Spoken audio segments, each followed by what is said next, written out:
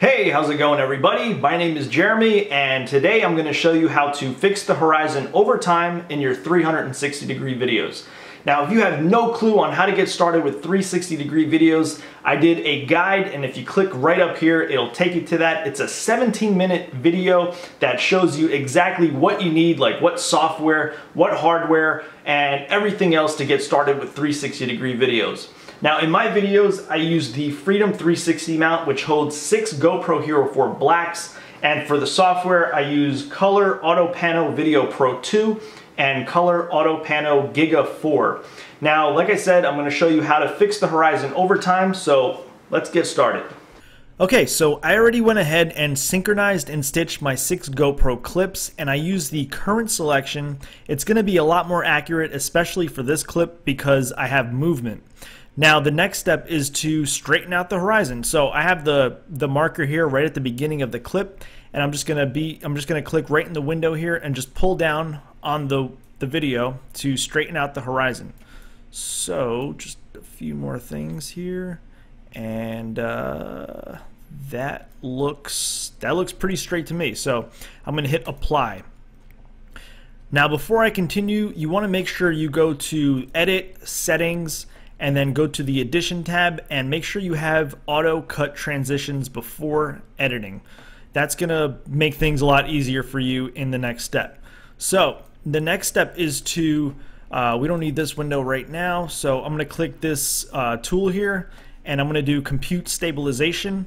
This is gonna scan the whole video clip and see how much, or see how well that it could stabilize the shot. So this takes a little bit of time, so I'm going to stop it and we'll come right back. Okay, so it's done scanning the clip, and basically 100% is a little bit too much. Actually, it's a lot too much. So I'm going to go to 10% because I don't have that much crazy movement in the shot. So 10% is going to be good for me. So that's fine. Now the next step is to click this button down here and double click anywhere into the horizon tab and stretch that clip out to the length of the whole clip, you know, the blue and red bars here. So the problem with this example that I have for this tutorial is that I don't have, the horizon doesn't change so much, but this concept still applies for any video. So this same technique is going to work for anything that you're trying to do. So you want to start off with the middle point. So I'm going to go straight to the middle here. I'm going to bring this marker here to the middle, and the horizon changed a little bit, but not too much. But I still want to make a minor adjustment here and just click apply. So every time you click apply, it basically creates like a keyframe, and it'll slowly fix the horizon over that time. So from 12 seconds to 20 seconds, it's going to adjust that horizon to that same point that I just fixed. So you want to continuously go to the middle points and adjust the horizon over time. So here, pull this down a little bit, and that looks good. Hit apply. So you're going to continue this process until you have a perfect horizon throughout the whole video.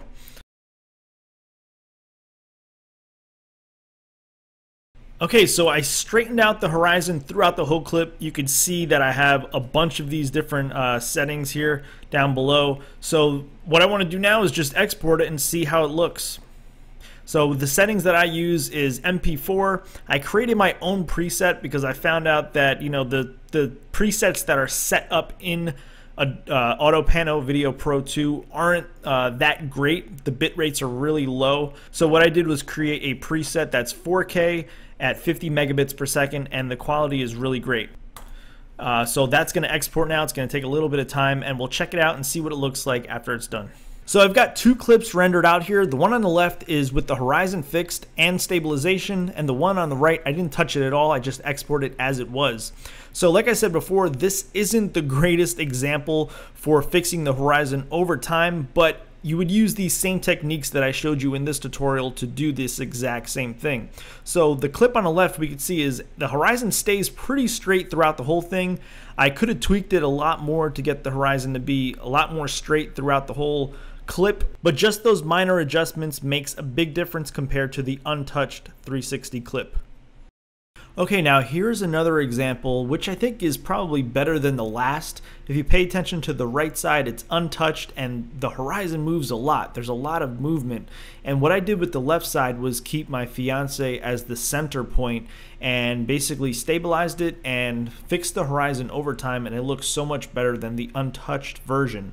Now, the number one thing that you probably noticed from this is that her head keeps getting cut off. So I didn't go in and fix that, but there is ways to fix that, and I plan on doing another tutorial on how to fix stitching errors like this one. So stay tuned for those.